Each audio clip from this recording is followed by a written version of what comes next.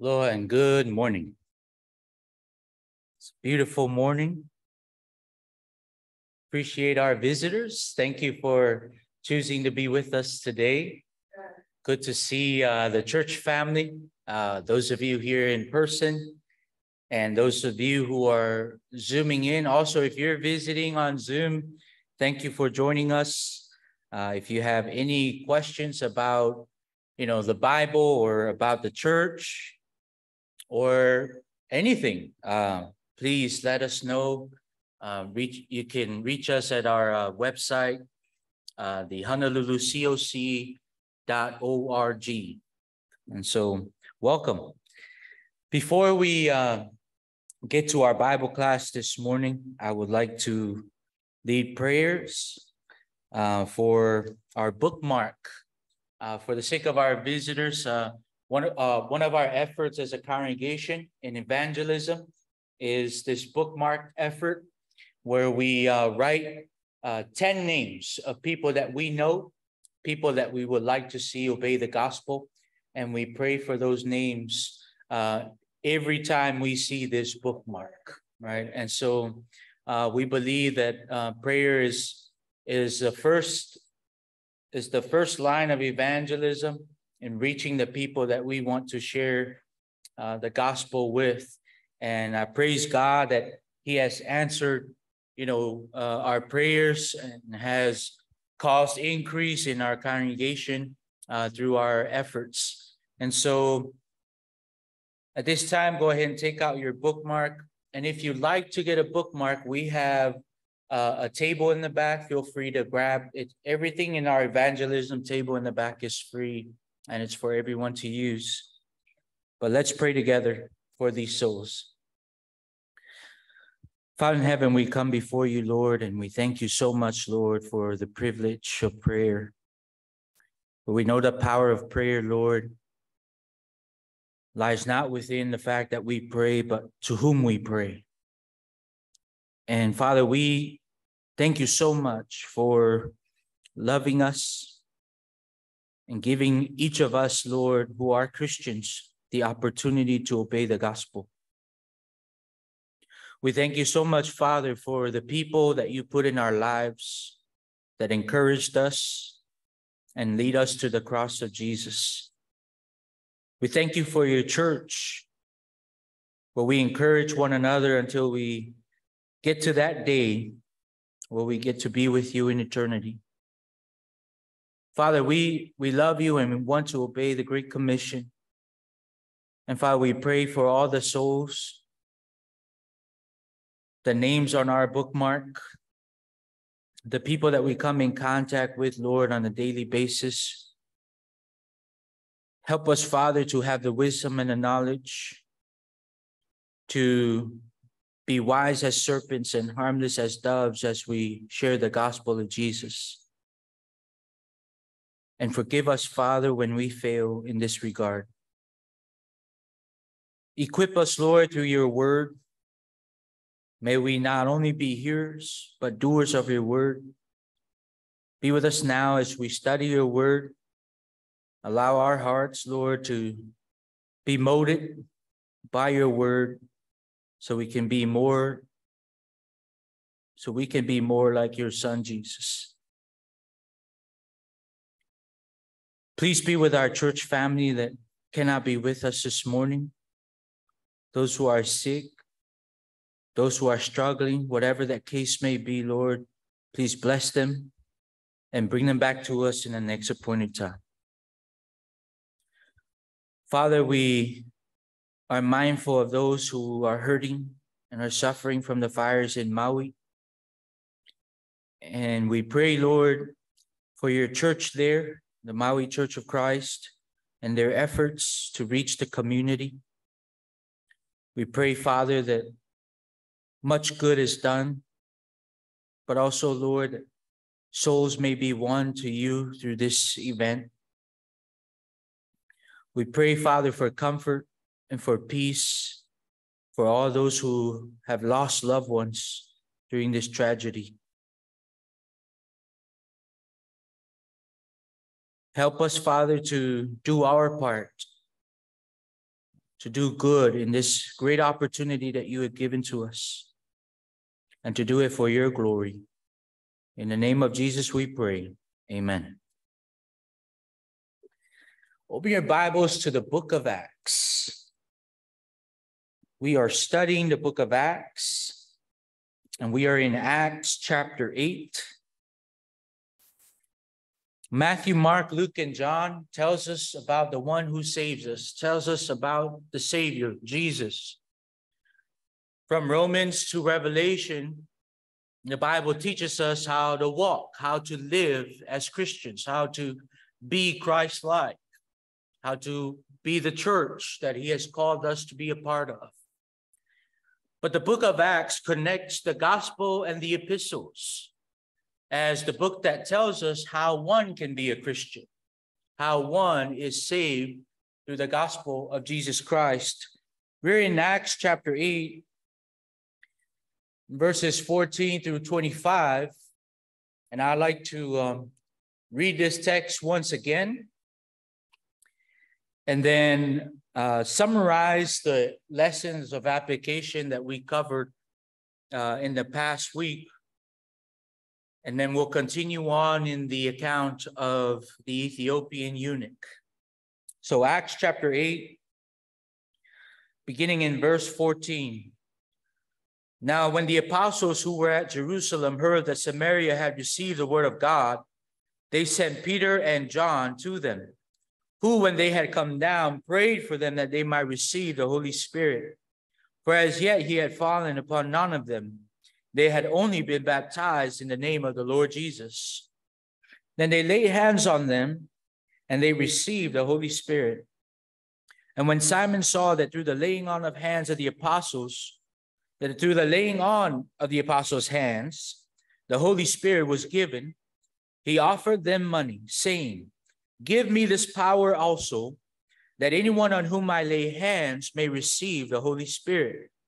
But Peter said to him, "Your money perish with you, because you thought the gift of God could be purchased with money.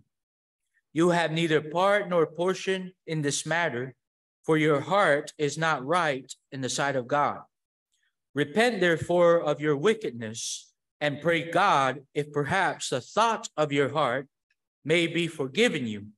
For I see that you are poisoned by bitterness and bound by iniquity." Then Simon answered and said, "Pray to the Lord for me, that none of the things which you have spoken may come upon me." So when they had testified and preached the word of the Lord, they returned to Jerusalem, preaching the gospel in many villages of the Samaritans. In our point of application, we talked about preaching Jesus, because in the beginning of this chapter, we read about Stephen being stoned to death because he preached Jesus.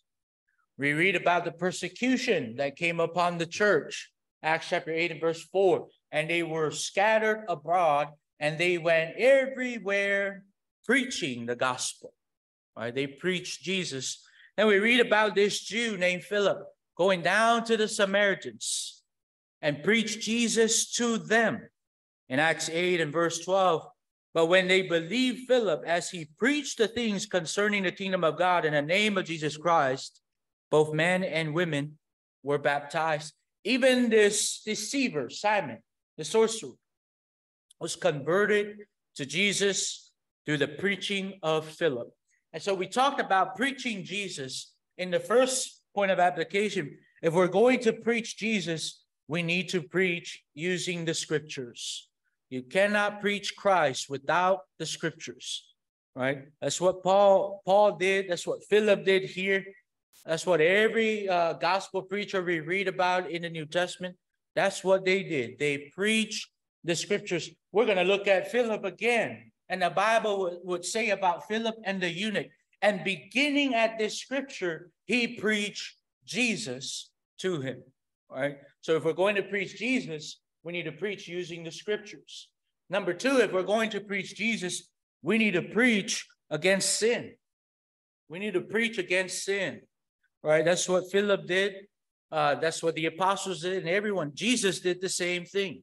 One of the main messages of his ministry, of Jesus' ministry, John the Baptist's ministry, the message was summarized in the New Testament for us. Repent, for the kingdom of heaven is at hand. That was the preaching that they performed. So if we're going to preach Jesus, we need to preach about man's greatest problem, right? And that is sin. We preach about the solution to sin. That is to be covered by the blood of Jesus through baptism. We're going to preach Jesus. We preach using the scriptures. We're going to preach Jesus. We preach against sin. If we're going to preach Jesus, we need to preach about the church, his kingdom. That's what Philip did. And he preached the things, Acts 8 and verse 12, concerning the kingdom of God, the church. We are the kingdom of God on this earth. The kingdom that when he taught the model prayer, he says, thy kingdom come, thy will be done. Well, the kingdom came. And we talked about it. It came with power, Mark chapter 9 and verse 1.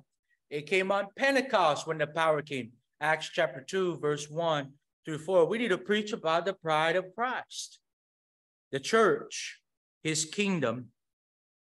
If we're going to, and last but not least, if we're going to preach Jesus, we need to preach faithfulness. We need to preach about being faithful. Being baptized is only the beginning.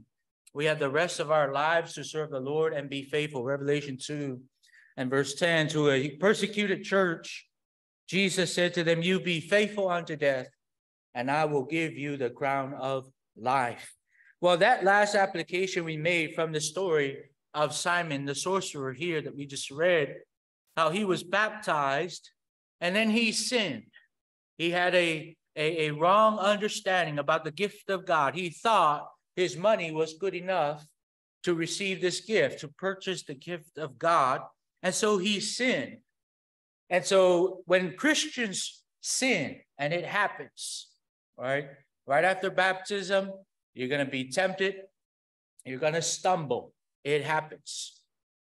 But faithfulness will call for us to repent, to call on God in prayer and ask for his forgiveness. We talked about the 2 laws of pardon, all right, fancy terms, but basically the first law of pardon is for the entire world or for sinners. The first law of pardon is to obey the gospel. If one does not obey the gospel, prayer will do him no good. If one does not obey the gospel, asking God for forgiveness will do him no good. Because forgiveness comes, first of all, through obedience to the gospel of Jesus Christ. That's the first law of pardon. The second law of pardon is repentance, asking God for forgiveness, because as his children, we're going to sin. We're not going to be perfect. We should not continue in sin. Romans chapter 6, Paul said. Shall we continue? What shall we say then? Shall we continue in sin, that grace may abound? God forbid. How shall we who have died to sin live any longer in it? All right, so we are not to continue in sin. But when we do sin as God's child, the Bible tells us if we confess our sins, he is faithful and just to forgive us of our sins. 1 John chapter 1 and verse 5, all the way to chapter 2, verse 1 and verse 2. All right. And so if we're going to preach Christ, we need to preach using the scriptures. We need to preach against sin. We need to preach about his kingdom, the church. We need to preach about being faithful to him. Any thoughts on this before we continue?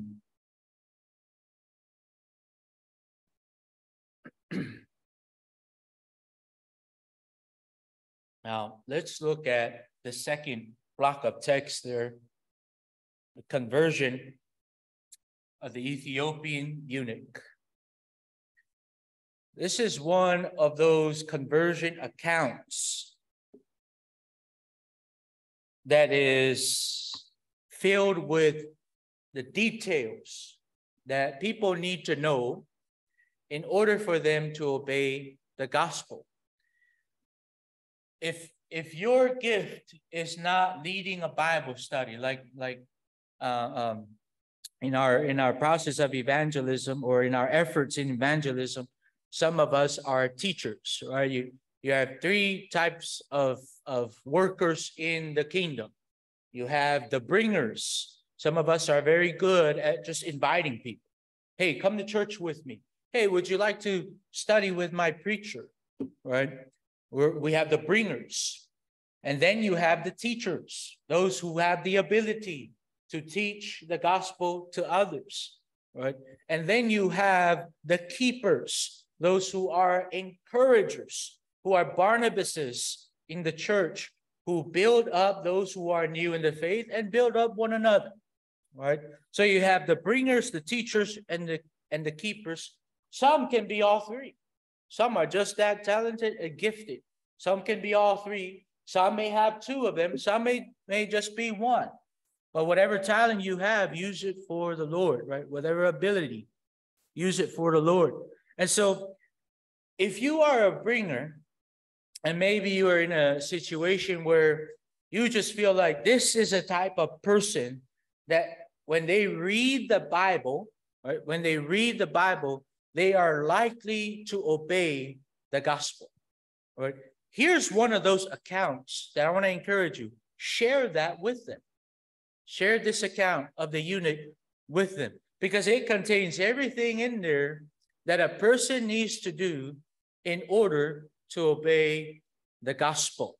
All right. So I'd like for us to read it first, and then we'll come back and highlight some important things from this text.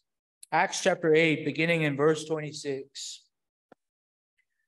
Now the angel of the Lord spoke to Philip, saying, arise and go towards the south along the road which goes down from Jerusalem to Gaza. This is desert. So he arose and went, and behold, a man of Ethiopia, a eunuch of great authority, under Candace, the queen of the Ethiopians, who had charge of all her treasury, had come to Jerusalem to worship, was returning. And sitting in his chariot, he was reading Isaiah the prophet. Then the Spirit said to Philip, go near and overtake this chariot. So Philip ran to him and heard him reading the prophet Isaiah and said, do you understand what you are reading? And he said, how can I unless someone guides me? And he asked Philip to come up and sit with him. The place in the scriptures which he read was this: he was led as a sheep to the slaughter, as a lamb before its shearer is silent, so he opened not his mouth. In his humiliation, his justice was taken away. And who will declare his generation? For his life is taken from the earth. So the eunuch answered Philip and said, I ask you, of whom does the prophet say this?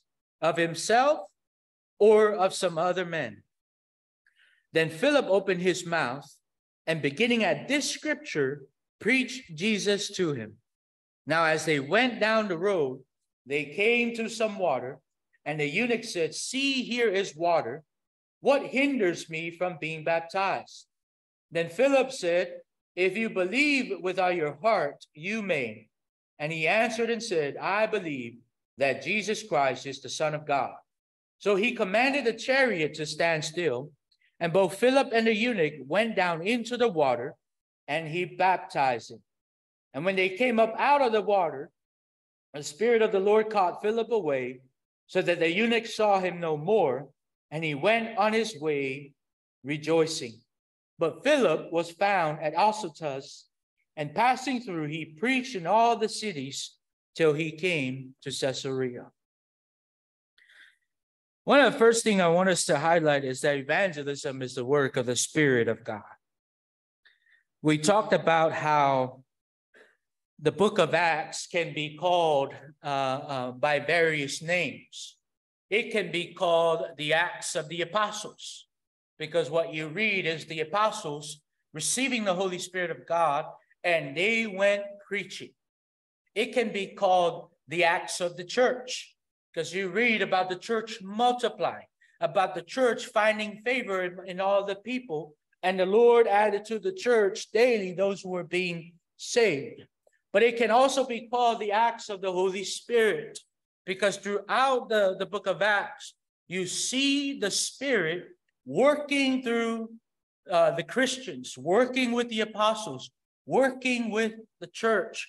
The Spirit is the one revealing the truth to those who are preaching. Someone read John 16 and verse 13 for us.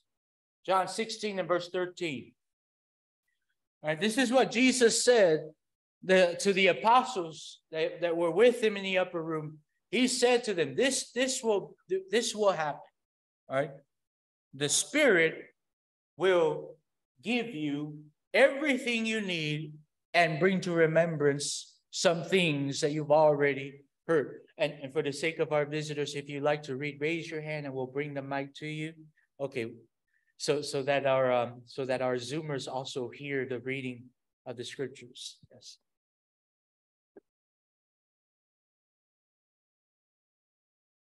Howbeit, when he, the Spirit of truth, is come, he will guide you into all truth. For he shall not speak of himself, but whatsoever he shall hear, that shall he speak, and he will show you things to come. Thank you. He is called there, he is the Spirit of truth. If you find someone saying, the Holy Spirit of God told me this, and they say something other than the truth, you better question what they're saying. Or you better question what they're saying. The Spirit of God will not teach error. All right? The Spirit of God will not teach false teaching. He is the Spirit of truth. In verse 29, he tells Philip where to go. Right? He tells Philip, the Spirit said to Philip, go near and overtake this chariot. All right? Now, I don't know what the Spirit of God sounds like. I don't know. But again, when someone says, well, the Spirit told me this, you have to wonder. Today, if they say that. Because I have never heard the Spirit of God speak into my ears. I don't know what he sounds like. All right. So today, when God's Spirit speaks, he speaks from the Word of God. When you are out in the public, you have in your heart to evangelize, to tell somebody about Jesus. You have that in your heart because you know the commandments. Jesus says, go into all the world and preach the gospel to every creature. That's why you feel that urge to say, oh man, I want to tell them about Jesus. Or when you meet someone, this happened to me many occasions. You meet someone that your first impression of them is, man, they're such a good person. You know, what a good person to be around. And when they leave without you saying anything about the gospel or any invitation or just nothing relating to spiritual things, it will make you feel bad. It will make you feel, it definitely made me feel bad the times I've done that. All right. Because the word of God or the seed of the gospel is in us. It's telling us to share the gospel with others. So today, right, the Spirit of God speaks in that sense through the word, right?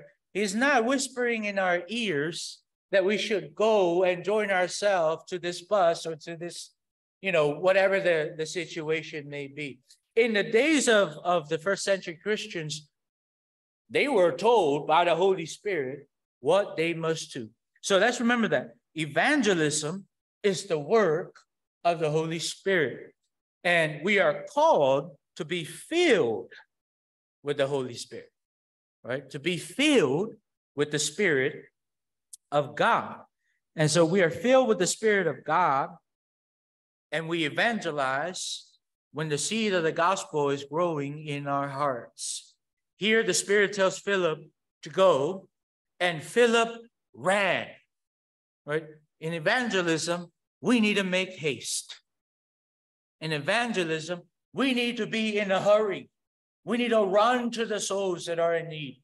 Church, we have a great opportunity with this tragedy in Maui. Yesterday I was talking with some of the Christians that came and watched the kids' soccer game. After the soccer game, we came and hung out under a tree there at the park, and I just couldn't help. I talked to them. I said, "Man, we we have a great opportunity here to do good with the situation in Maui. And I know that we're sending money. I know some of you have sent money. And I know we are planning to send money. But I know we can do more than just send money. I know that we can do more than send money. We got to figure out some of the ways where we can help as a church.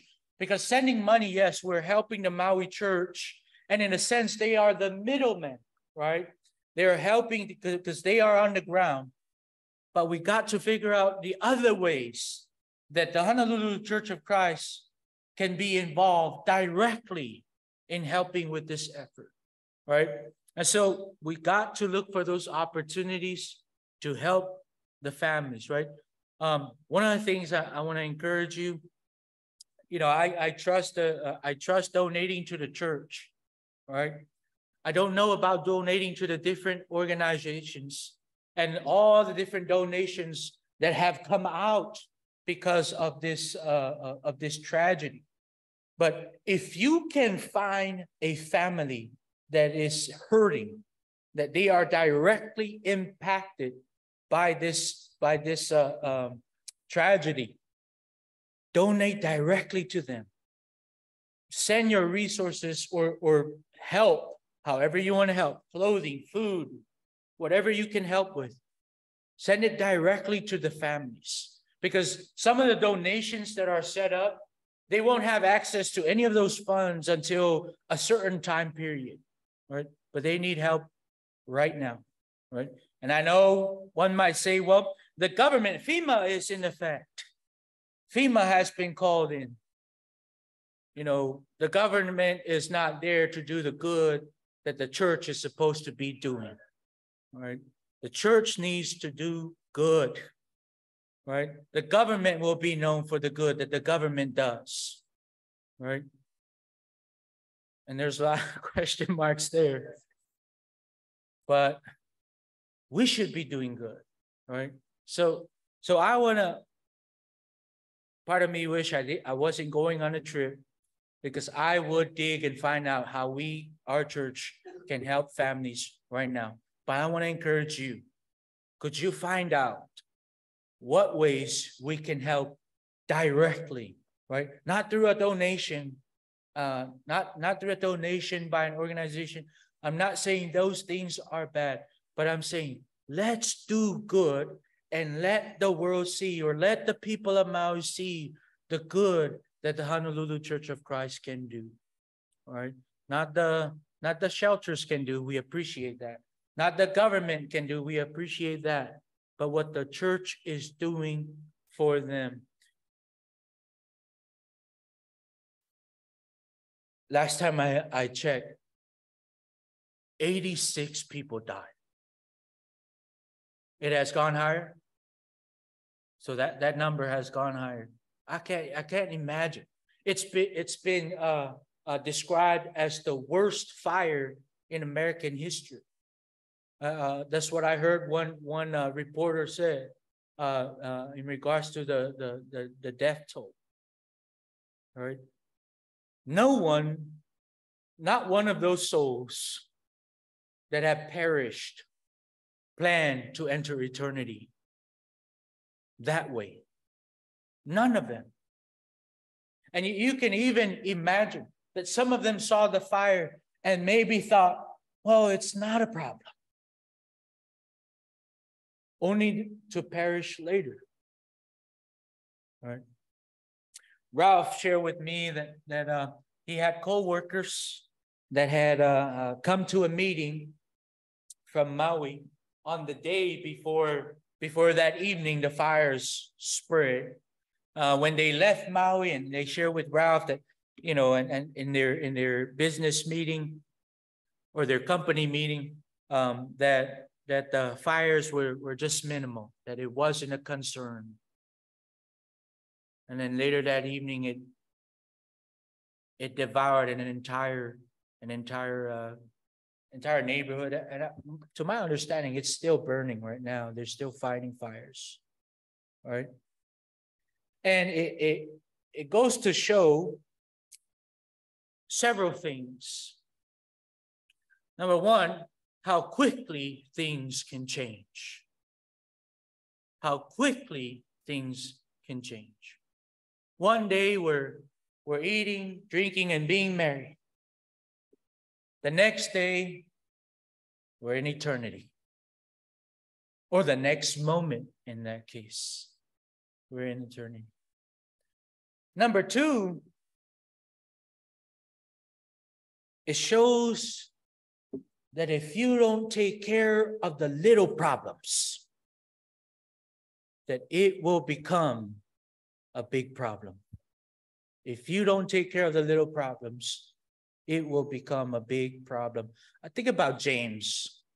In James chapter 3, when James talks about the power of the tongue, James says, see how great a forest is kindled by a little fire. Little problems can be big problems. If you keep sweeping it under the rug will burn. Right? You got to take care of the little problems, or they will become big. Back to Acts. Evangelism is a work of the Holy Spirit.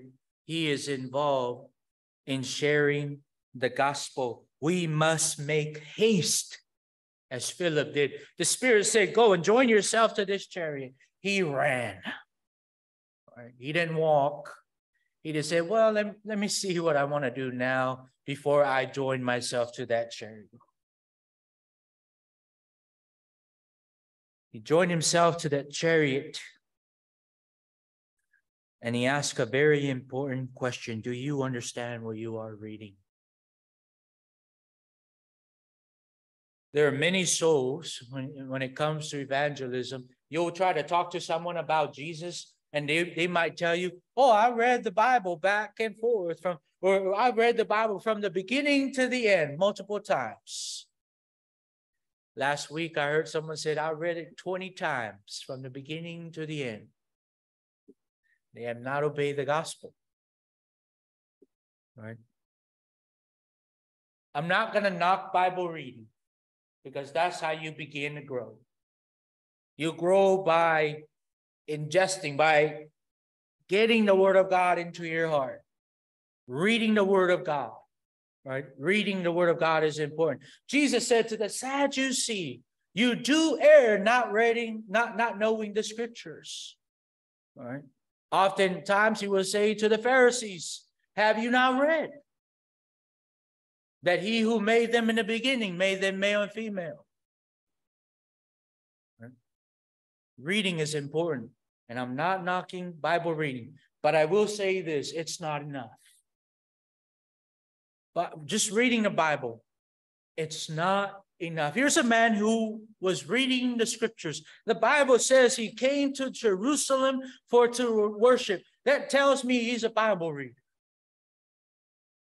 Travel from Ethiopia to Jerusalem to worship. Not just that, he's a eunuch. A eunuch can't go into the temple. They're not allowed into the temple area to worship. It tells me of his dedication. He knows that he can't enter into the temple area, but he went to Jerusalem for the worship. Still made the journey from Ethiopia to Jerusalem. Sometimes we wake up Sunday morning, we don't want to make the journey. Here's a man who's devoted to the Lord. He was reading his Bible. He was asked a very important question. You know, in evangelism, you have to ask a lot of questions of people. One of those questions is this: do you understand what you just read? When we study back to the Bible is one of the methods that we use. Is one of the simple methods. You read the Bible, and then basically it's basically reading comprehension, right? As basic as that is, it is lacking in a lot of folks. Some people read the Bible and they just don't comprehend what they just read. And that's why there are teachers. That's why Jesus says, go, preach the gospel. All right? Baptizing them in the name of the Father, Son, and the Holy Spirit, and then teaching them some more. All right? So reading is not enough. You have to ask people questions. And I thank God for this eunuch. Because when he was asked, he said, how can I, unless someone guides me? He didn't say, well, Philip, I have read the scroll of Isaiah over and over. I know what it says. You know, some people would lie to you, even though they don't know what the word says.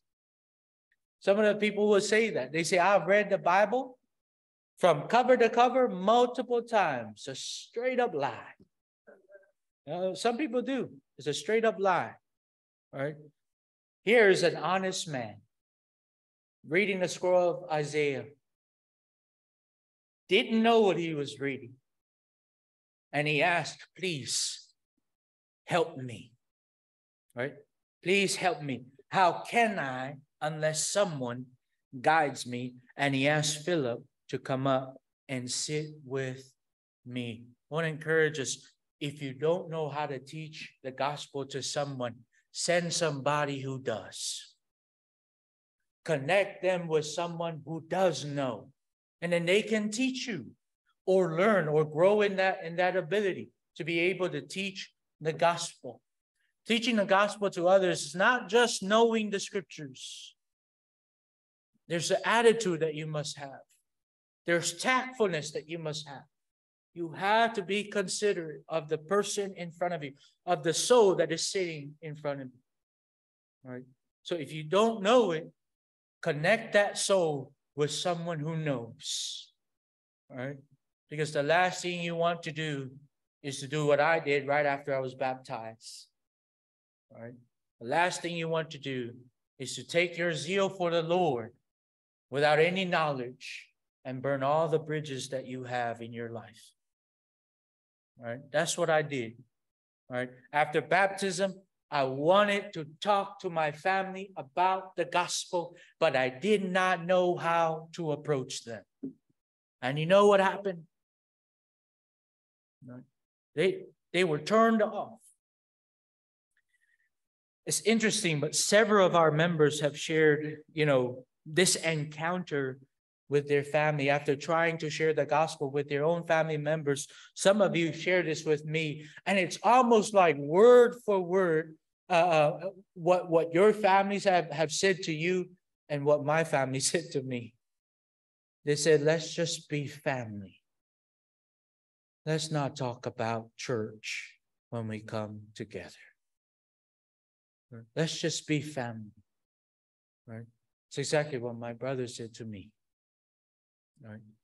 And that's 10 years ago when that happened.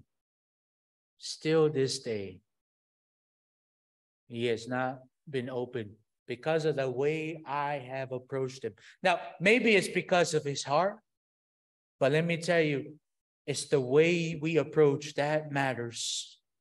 That matters. If their heart is not right, their heart is not right. But if we don't approach properly, right, then we are doing evangelism wrong. How can I unless someone guides me? Raise your hand if someone guided you in obeying the gospel. Right. That's what happens.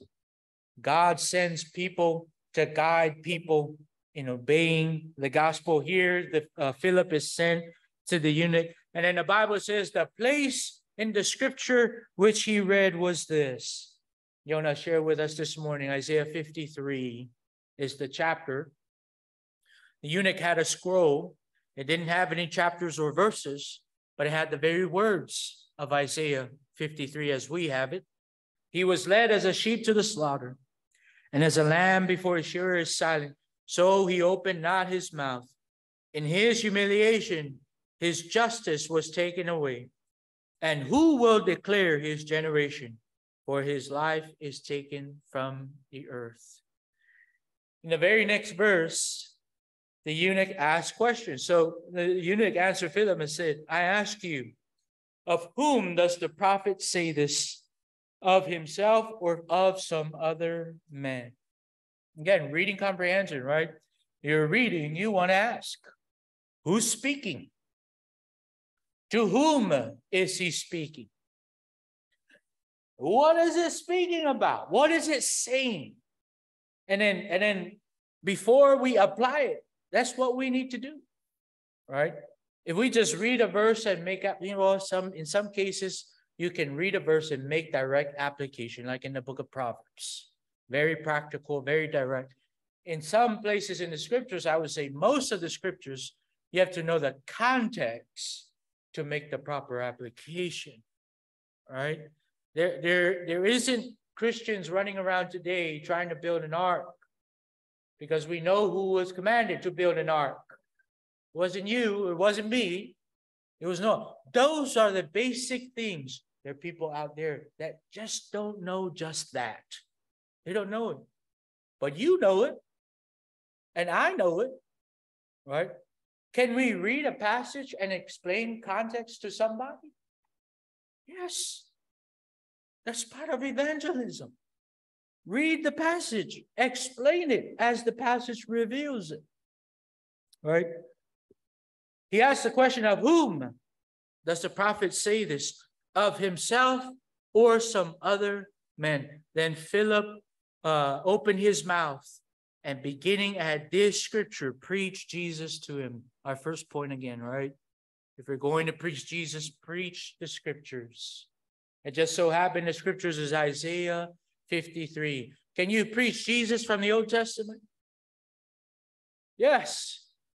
All right. The Old Testament is the New Testament concealed. The New Testament is the Old Testament revealed. Right? You cannot have one without the other. Right? If there is no Genesis, there is no Matthew. There's no Revelation.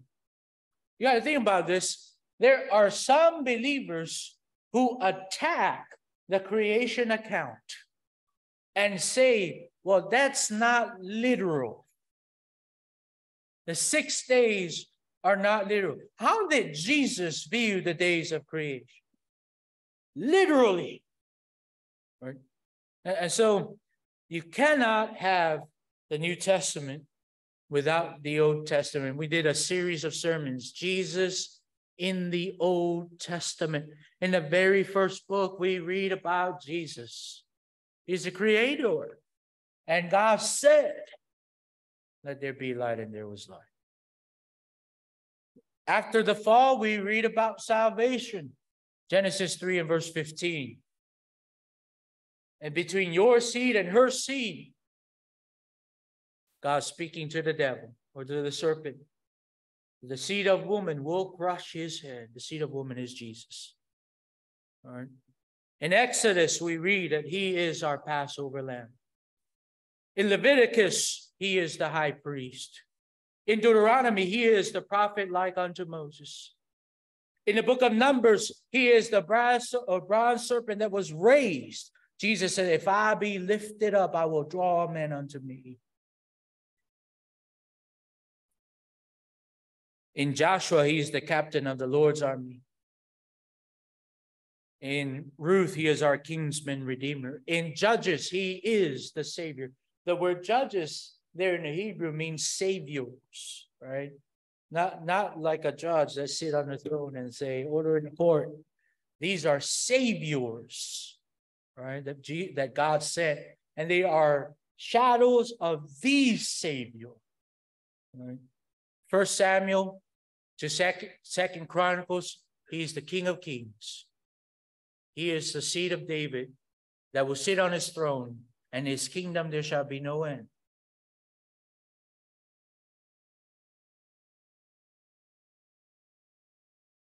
If you want to know the rest of that series, it's on YouTube. All right, I'm drawing blank. I preached that last year. But anyways, the entire Bible is about Jesus. The entire Bible. If there's a name that summarizes the entire Bible, is Jesus. All right. And so Philip used the Old Testament to preach Jesus. It's what the apostles had at the time when they preached Jesus. They had the Old Testament scriptures from Genesis all the way to Malachi. They had it available. the canon of scriptures was available to them. Someone read 2 Timothy 3, verse 16 and 17. I'm sorry, 2 Timothy 3, verse 15, right? Verse 15 to chapter 4 and verse 4. 2 Timothy 3, verse 15 to chapter 4 and verse 4. Someone read that for us.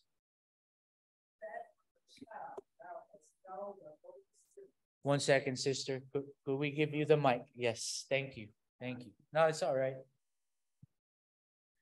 We give our visitors 2 passes. And that from a child thou hast known the holy scriptures, which are able to make thee wise unto salvation through faith, which is in Jesus Christ. All scripture is given by inspiration of God and is profitable for doctrine, for reproof, for correction, for instruction in righteousness, that the man of God may be perfect, thoroughly furnished unto all good works. Keep going. Chapter I 4. charge thee, therefore, before God and the Lord Jesus Christ, who shall judge the quick and the dead at his appearing and his kingdom. Preach the word, be instant in season, out of season, reprove, rebuke, exhort with all long suffering and doctrine. For the time will come when they will not endure sound doctrine, but after their own lusts shall they heap to themselves teachers having itching ears, and they shall turn away their ears from the truth, and shall be turned unto fables. But watch thou in all things, endure afflictions, do the work of an evangelist, make full proof of thy ministry. Thank you. Verse 15, Paul said to Timothy, from a childhood, you have learned the Holy Scriptures. He's talking about the Old Testament. That's what he had. He had the Old Testament. And the Old Testament was able to make Timothy wise unto salvation that is in Christ Jesus. And then Paul says, all Scripture, given by inspiration of God, is profitable for doctrine, for reproof, for correction, for instruction in righteousness, that the man of God may be equipped, may be thoroughly equipped unto every good work. It's the Scriptures that will make one wise unto salvation. It is the Scriptures that will correct, that will rebuke, that will reprove, that will instruct a person, that will fully equip the man or woman of God to do his work. It is the Scriptures that we ought to preach. Paul to Timothy, I charge you before God and before the Lord Jesus Christ, who will judge the living and the dead. Preach the word. Preach the Scriptures. Right? Preach the word. Be instant in season, out of season. One preacher said, preach it when they don't want to hear it. Preach it when they want to hear it.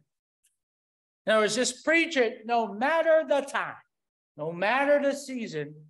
Preach the word. Now, why, Paul, should we preach the word? Because some will not endure it. Some will not hear it. Some will not listen to it. And we read in the Bible of Christians that have walked with the apostles, that have been faithful, and then they wandered away from the truth. Paul says, Demas has forsaken me, having loved this present world. All right. We need to preach the word. And that's what Philip did. Went back to Acts 8. Beginning of the Scriptures from the Old Testament, Philip taught the gospel to the eunuch. Now, we're not given all the details of the teaching, right? But that's where, the totality of the New Testament comes in. You must know the New Testament teaching about preaching the gospel. All right, we highlighted. You need to use the Scriptures. You need to preach about the kingdom, the church. You need to preach about sin. and how you can be saved from those sins. Right, notice what happened to this eunuch. In verse 35, Philip opened his mouth and beginning at this scripture, preached Jesus to him. Now, as they went down the road, they came to some water, and the eunuch said, "See, here is water. What hinders me from being baptized?" Right? So we hear him preach Jesus to him, and then we don't have all the details. This chariot has been going. I can't imagine the things they were talking about, the type of questions that the eunuch had asked. Do you think the eunuch asked Philip how he can be forgiven of his sins? I believe so. Right? Because in Isaiah 53, the Bible tells us that he has bore our sorrows, that God has cast on Jesus the iniquities of us all. That's sin. Right? And what the eunuch heard from Philip is, here is someone that's coming, Messiah, Savior. He is going to die, and he has died in the timing here. He has died for your sins. So very likely this eunuch asked, how can I be forgiven of sins? What do you think Philip taught him? Do you think he taught him about baptism? Absolutely. Absolutely. He taught him that he needed to believe the gospel, that he needed to be baptized for the forgiveness of his sins. That's what Jesus said in Mark chapter 16, 15, and 16. Go into all the world, preach the gospel to every creature. He who believes and is baptized will be saved. He who does not believe will be condemned. So the eunuch was taught about baptism. And you and I know there's so many out there that say you don't need to be baptized to be saved. You need to be baptized to be saved under this covenant, under the new covenant. What hinders me from being baptized? I got a question for someone maybe here this morning or maybe listening on Zoom. What hinders you from being baptized? There are some who have heard me preach and have heard that gospel, not just me. There are some connected to this congregation. You have heard preachers after preachers. And then this preacher preach the gospel, offer the plan of salvation, and you still haven't obeyed it yet. What's hindering you from being baptized? What's stopping you from being saved? In Acts 22 and verse 16, a man who blasphemed God, a man who consented to the killing of a Christian and probably more, a man who persecuted the church of God, when he heard the truth for the first time,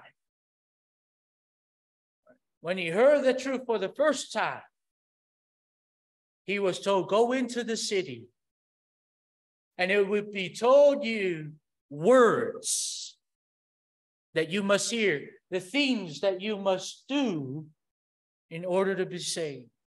It's Apostle Paul, right? He was a sinful man. But when he heard the gospel for the first time, a preacher was sent to him.